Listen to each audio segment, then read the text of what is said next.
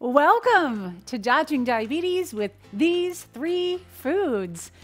Can three foods really help you dodge or disarm a serious disease like type 2 diabetes? Well, yeah, three foods really can, and I'm super excited to show you what these three foods that are common everyday foods, you probably have them in your refrigerator already, and they are affordable, and I'm going to show you how to make them so delicious. I'm Zonya Foco, registered dietitian, nutritionist, and I have been in this field for over 30 years. And I'm excited to be able to really share how simple it is because diabetes can be so confusing, right? They don't know. Let's do the ketogenic diet, no carbs at all. Should I have no starches, no sugars, no fruit? What should I do? How do I control diabetes? Does meat matter? Meat doesn't raise my blood sugar, does it? All the different confusing about diabetes, and I want to cut through and make it simple. We're going to focus on these three foods. How simple, how to add them so simply. So don't worry. Now remember, why did I pick this subject, diabetes? Because type 2 diabetes is off the charts in America, and so many people are being diagnosed with it, and so many people, diet can make such a difference. And I'm proud of you. Thank you for taking the time today to invest in yourself and the health of your family as well from what you're going to learn today. So with no further ado, shall we get started with food number one? Food number one is fruit. That's right, fruit. You're going, Zonya, wait a second. There's sugar in fruit. In fact, even my doctor has told me, cut the carbs, cut the sugar, and cut the fruit. Why in the world would you pick the number one out of these three foods that dodge diabetes? Why would you pick fruit?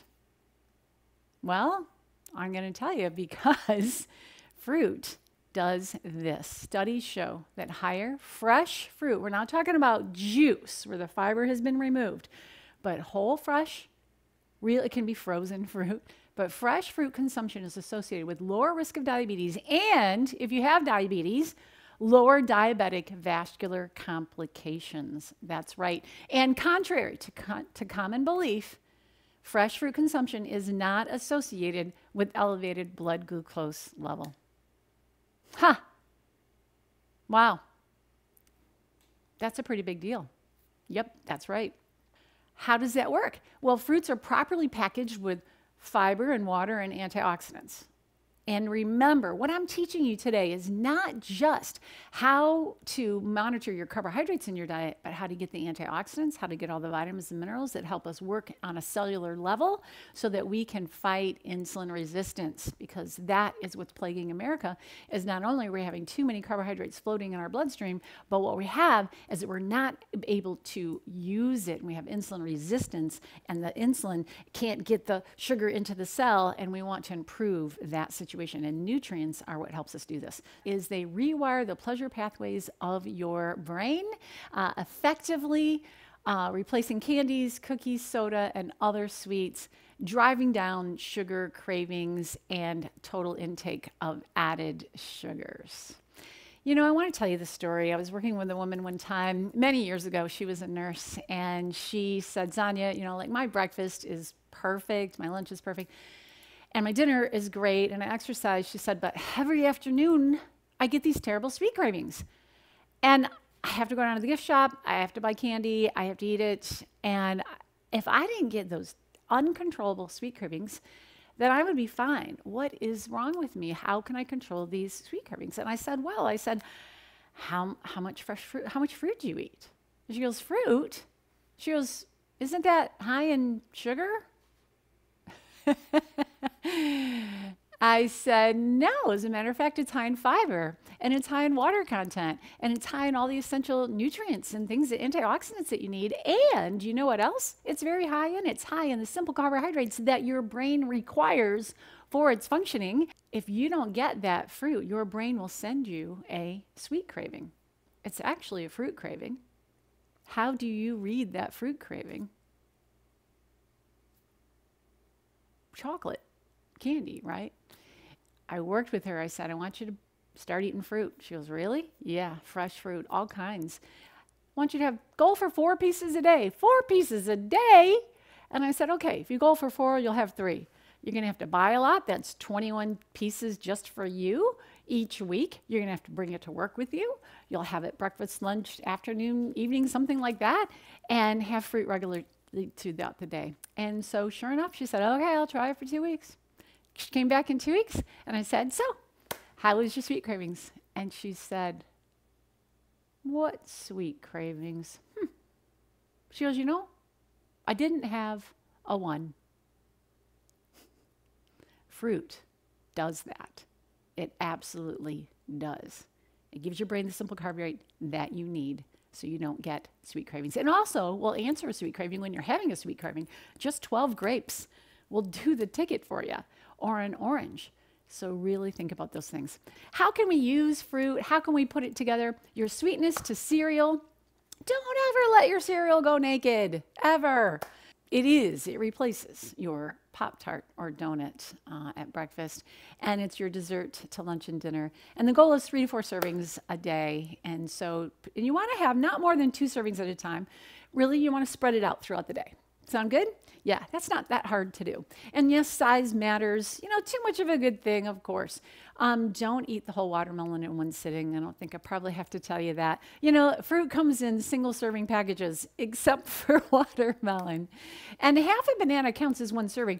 A lot of people say, aren't bananas, you know, fattening? Aren't they? Look, they have twice the calories, twice the carbohydrate, twice the natural sugars of an apple. It just means that a banana has less water in it. It just means it's a better bargain. It has 2 fruits in 1. A serving of fruit is about the size of your fist, and a banana is about 2 of those. So it's not a bad thing. It's just that, you know, and sometimes I'll eat a whole banana when I'm that hungry and I don't have anything else around me. But a half a banana on my cereal is perfect, and we can share it, and that works economically as well. Dried fruit means that the serving is smaller. Look for no sugar added, and that's great. Limit juice. Opt for the whole fruit, and that's a great way to go. I just want you to know, no, either limit juice or avoid juice. Really, opt for whole fruit instead. Done right, fruit is fantastic, and fruit is our dessert. Now, since I said juice turns into blood sugar more quickly, the fiber isn't there to protect. So what about smoothies? We probably shouldn't have smoothies either, right? Well, people with diabetes absolutely can have smoothies. What you want is not the loaded, sugar-loaded ones at the mall. And many of those pack in 30, 40, 50 grams of added sugar in one of those, and that's really not good. Smoothies done right are sweetened only by fruit. And the whole fruit. Include protein. I like to use some milk. You can use soy milk, Greek yogurt, tofu, cottage cheese, nuts. You'll notice I didn't mention almond milk just because it's not high in protein, actually, but these choices are high in protein. Flax and hemp and chia seeds are all great additions. I never make a smoothie without at least one of these added. And sneak in a vegetable. That's right. Sneak in a vegetable. Cauliflower, cabbage, carrots, spinach, kale, celery, cucumber, any of those. At least one vegetable in every smoothie. That's right, at least. So, well, you can just have a serving of fruit after a meal as a dessert. What if you had a Purple Power smoothie? Whether it's a breakfast or whether it's a dessert, a small serving as a dessert. What if we could do that instead? I want to show you this Purple Power smoothie, and it has purple cabbage in it. Check it out. Here we go. I'm using soy milk. You could use any kind of milk you want. I got 2 cups. And so 2 cups goes right in there. You want your liquid always on the bottom. And then blueberries, these are great. The anthocyanins are magically great for diabetes. We're using a banana. You could eat it frozen or unfrozen, either way. And then the vegetable that we're choosing is a cup of cabbage. Yep, a cup of it. We'll let our blender do the chopping. Don't need to do a lot of work chopping it. And then next up is almonds. I've got a 1/4 cup of almonds. This is going to serve 2 for breakfast or 4 for a dessert. And then 2 tablespoons of ground flaxseed. I'm using a golden flaxseed. which I think is really special. And then I'm using ginger, either fresh or ground, your choice. And I'm gonna do about 2 coins worth. Sometimes I do 3 coins worth, whatever. I love ginger, love the flavor of it. And then cinnamon, we're adding a half a teaspoon of cinnamon to this. You could add a whole teaspoon of cinnamon if you wanted to. But this is going to be wonderful flavors together. You'll never know that there's cabbage in there. I have surveyed so many people, they have no idea. They're like, no, you don't taste like cabbage in there, none at all. But it's a beautiful purple color. Look at that. Now, this would be your breakfast-like serving, or this would be a dessert-size serving. And the nutrients that are in this that help you with insulin resistance is amazing. And remember, it's not just total carbohydrate. It's not just counting carbohydrate. It's about improving our health on a cellular level. And that's exactly what these nutrients, these foods that I'm talking about can do for you. Now, I could have picked blueberries as our food. I could have picked cabbage as our food. I could have picked fruit is what we're going with here. There are so many great foods that help fight diabetes, and they're all in that smoothie. So whether you enjoy fruit by itself or in a smoothie, let's take a look how powerful this swap out can be. I want to show you nutritionally that I believe you can trade this up for ice cream. That's right. I think you can. How many of you like to have ice cream once a week? How many times a week? 3, 5, every night? 2 scoops? Well, let's take a look. The added sugar, if you go down to total carbohydrate, 46 grams of total carbohydrate to 24 in the Purple Power smoothie. That's the total carbohydrate, so it's less, which is great. But you know what else? The added sugar, look at that, is 26 grams of added sugar, 26 grams in the ice cream, and 0 added sugar in the Purple Power smoothie. Wow, what a difference.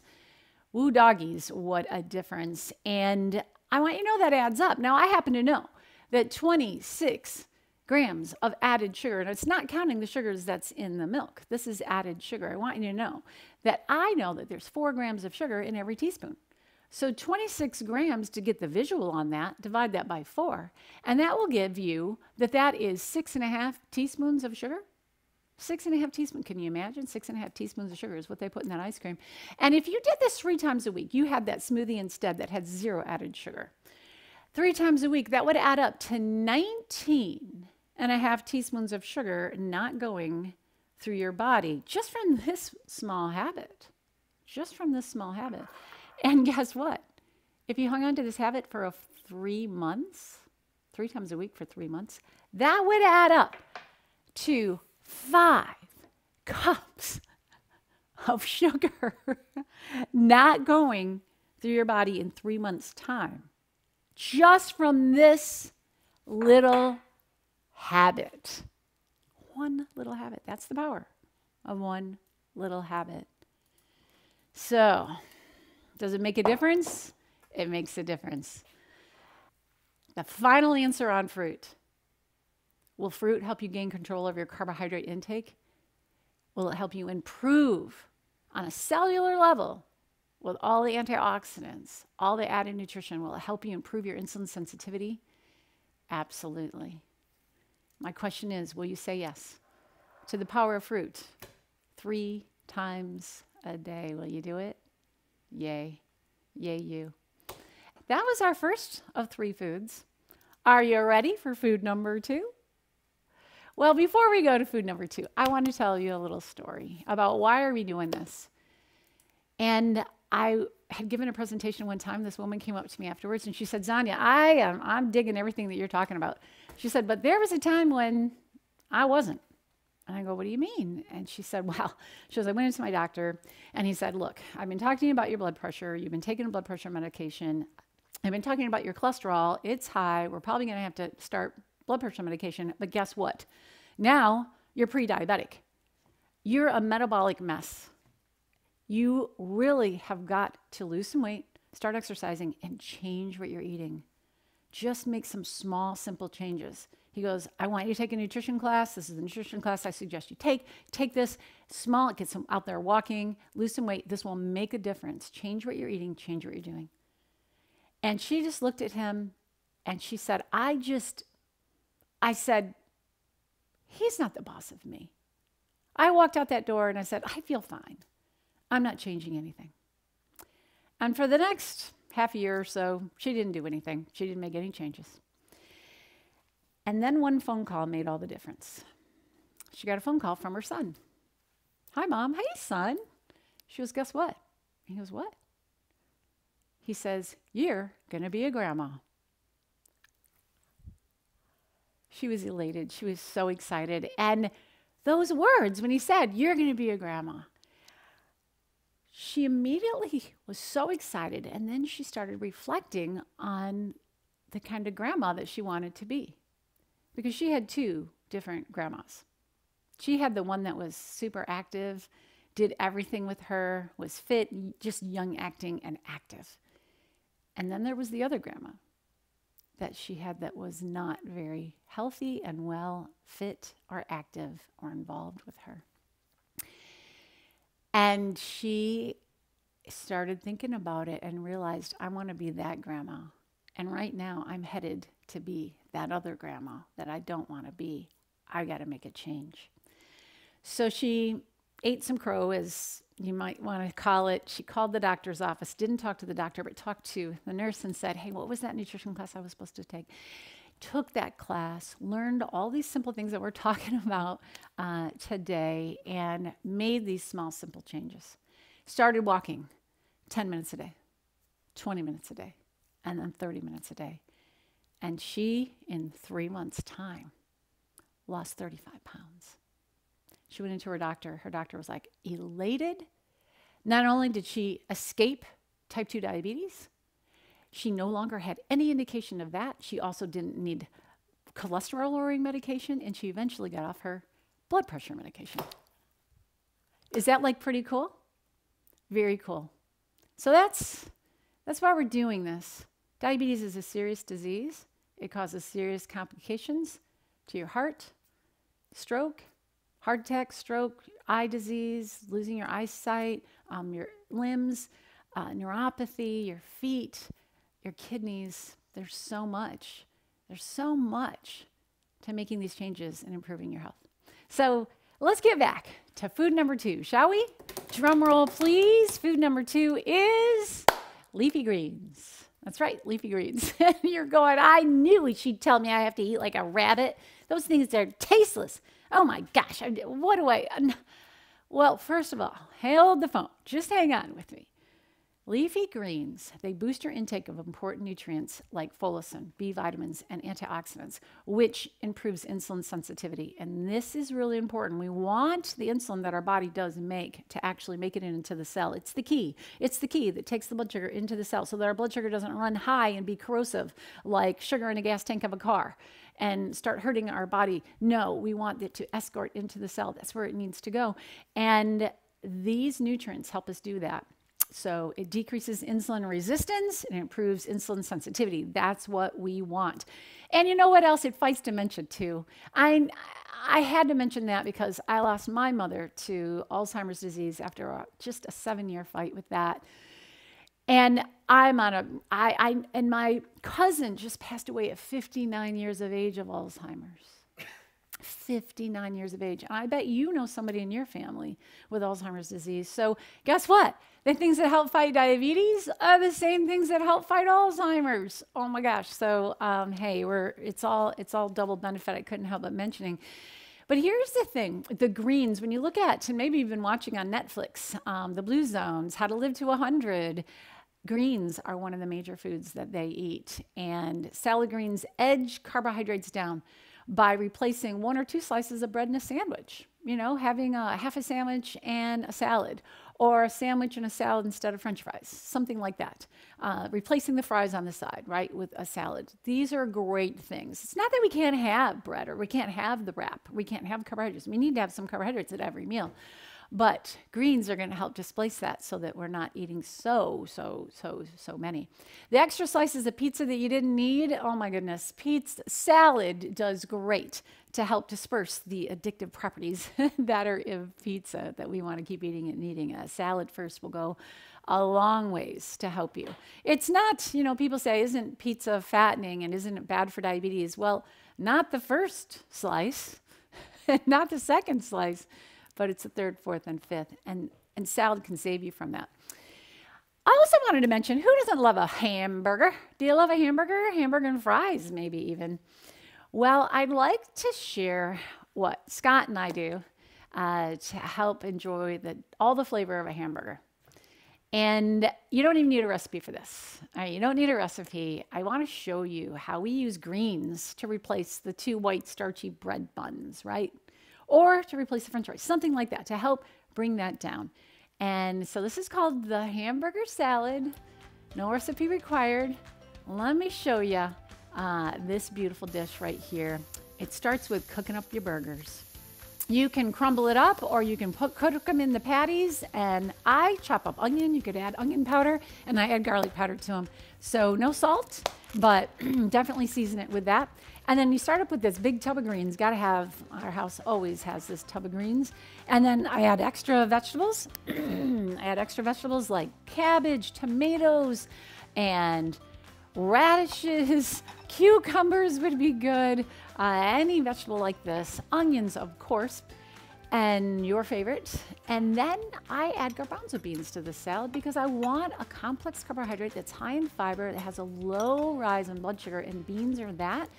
And I take my burger. This is a very lean burger. You can see how lean this is. It's a 90% lean, and that's what I suggest. Now, this would be for my husband. I would use half of that. Then pickles to go on this, chopped pickles, just half a tablespoon or so, or a tablespoon of chopped pickles or relish, and a little bit of mayonnaise. I'm putting mayonnaise right in here, right? So this is what I call plop, plop, squirt, squirt. So a little bit of mustard and ketchup, and that. You can add some cheese if you want to, but I don't. I skip it. I cut the cheese because there's so much flavor here that you just don't need it. And when you start to stir this all up, and you're like, Zonya, you're like, why did you put garbanzo beans in there? I put garbanzo beans in because this is going to give the satiety that I need, like French fries do. Every bite of that tastes like you're eating a hamburger. Every bite, hamburger, hamburger, hamburger, hamburger. And it fills you up. It's a lot of crunching and munching. And you're getting all those added nutrients that you just don't get from white starchy bun and fries. The fat that they cook fries in is not good for you. The potato itself has a quick acting carbohydrate. Garbanzo beans are going to provide the needed carbohydrate that we need at every meal. You want to have some complex carbohydrate, and this is fiber rich. And remember I told you, I don't know if I said this, but not only do the 3 foods that I'm sharing with you help you fight diabetes, they also help you lose weight. They also help you sponge cholesterol right out of your body, and also help you fight blood pressure. All those things. And so the greens and the beans, this is an added food. Actually, I could call that food number 4 for fighting diabetes, is beans, because that soluble fiber, as it goes through your body, it turns into blood sugar much more slowly. And it also, the fiber that's in it, you eat it, goes through your body, and cholesterol gets absorbed and you poop it out. So it lowers cholesterol, helps your blood sugar, and gives you that starch that you need at that meal. Because you want to have good. The whole thing about fighting diabetes is learning what's the smart way to spend your carbohydrates. Because in America, we kind of don't do that very good. We're spending carbohydrates on the amount of sugar that's in soda, right? We know not to do this. This is a lot of sugar that's in a 1 liter Mountain Dew. We want to get rid of these carbohydrates. And you want to use the good for you carbohydrates. That's exactly right. You can do that. You can absolutely do that. So back to our burger. Take a look at this. What if you could trade it up? Typical hamburger and French fries, as you take a look at this. And 840 calories in that meal. Hamburger salad comes down to 520. Total carbohydrate, 85 grams, 48 grams, bringing down the total carbohydrate. Yay. Look at the fiber, goes from 6 to 10. We want more fiber, absolutely. And fat grams, all the way from 41 grams down to 18. And the saturated fat all the way down to 4.5 because you used a lean hamburger. And I only put a tiny bit of cheese on there, if any at all. Definitely low. So that's great, the improvements that you can make. And you're just as satisfied. You're just as satisfied. Yeah. And if we did all the nutrients would be way better too. So I wanted to teach you more than just the hamburger salad trick. I wanted to say that when it comes to salads, you don't need a recipe. You just need a box of greens, right? The big old already washed, ready to go, and love your leftovers. Like maybe cook enough extra in the evening so that you can have this for lunch. To be added, roast off extra vegetables, steam extra vegetables, add them to. I love to have raw and cooked vegetables on my salad. I love to add some leftover brown rice or leftover quinoa. Add those things. Easy, easy peasy. Also, keep it saucy. I mean, the salad dressing, a lot of salad dressings have a lot of sugar in them. So use chili, use hummus, use salsa and guac. These would be great ideas to make it saucy and delicious without, and you can watch those dressings. And you can also add a fruity twist. You can use oranges, berries, raisins to have that fruit in there. That's a really delicious way to make it. Or pull from the pantry and find your essentials and keep them fully stocked. Remember, vinegar and oil, classic best way to go for the dressing for your salad. You don't have to worry about any added sugars, but you can find them without added sugars as well. And I always add canned beans. Yep, that's my new croutons. Always adding those. And tuna and salmon packets, these are great things too. So you don't need a recipe to have greens and boost up the amount of greens that you are doing. So I also want you to not be duped.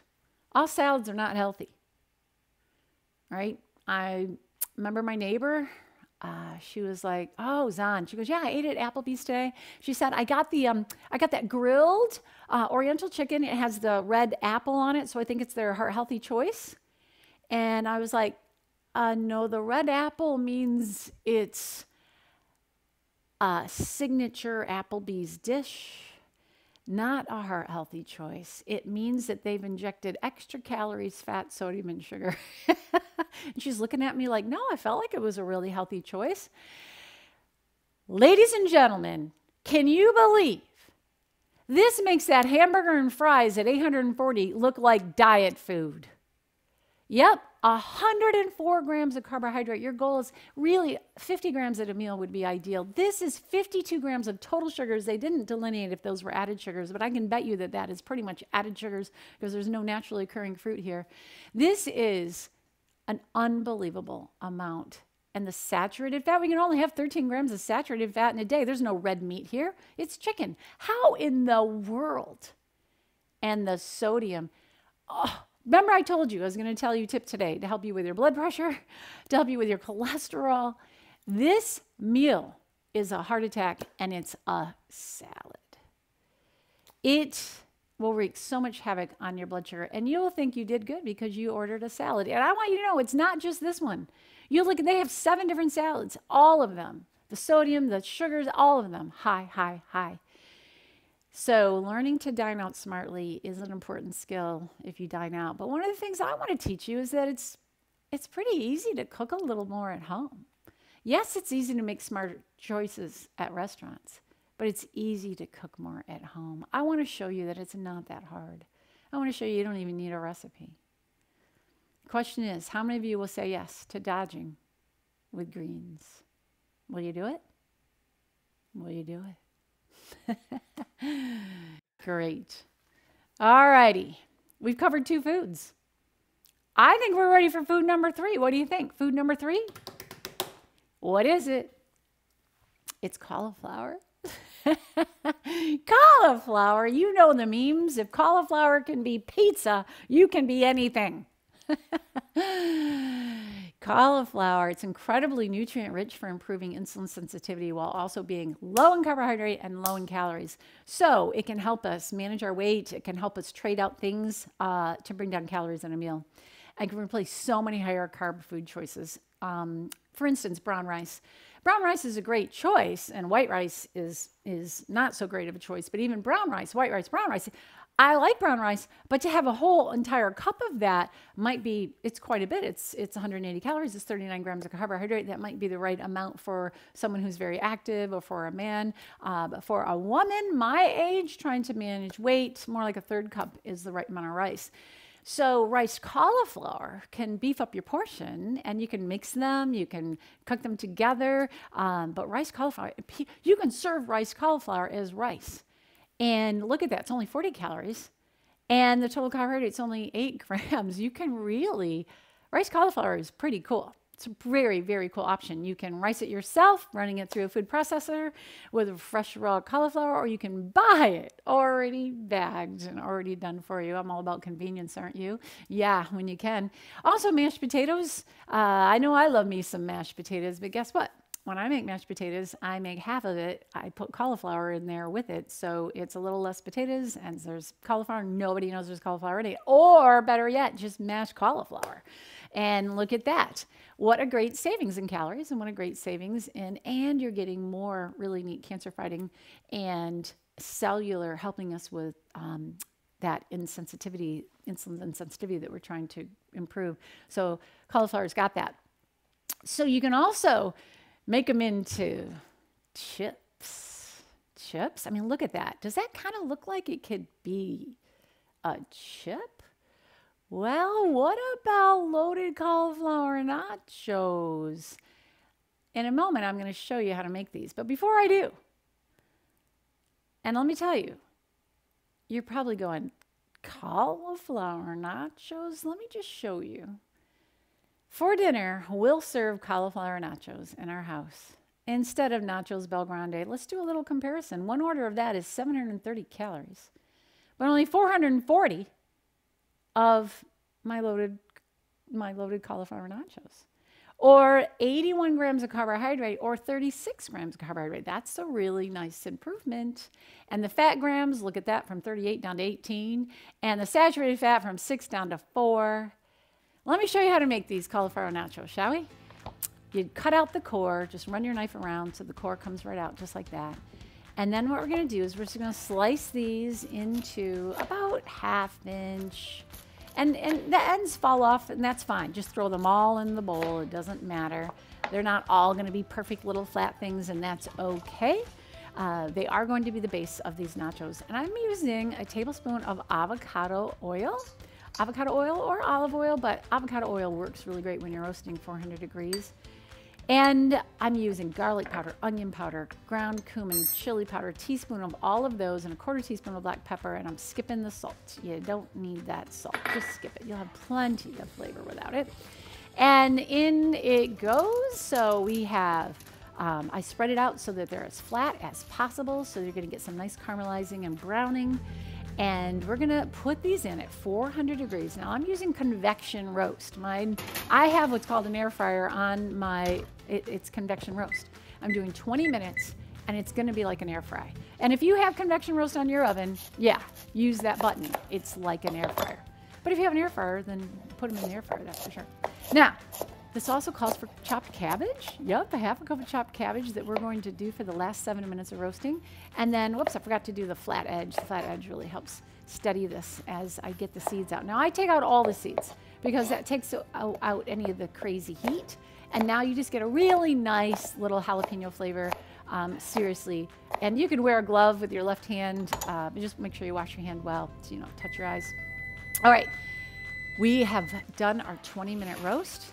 And check this out. We got some nice browning and caramelization, and I'm gonna toss them over because we're gonna roast this 7 more minutes with the other toppings that we're gonna put on this. And it's optional. You don't have to add chicken or turkey. This happens to be cooked turkey I had left over. You can add beans. That's not optional. Definitely want your beans, black beans for adding to this. And then that little bit of cabbage on there is gonna add another awesome vegetable. And only a 1/3 cup of cheese.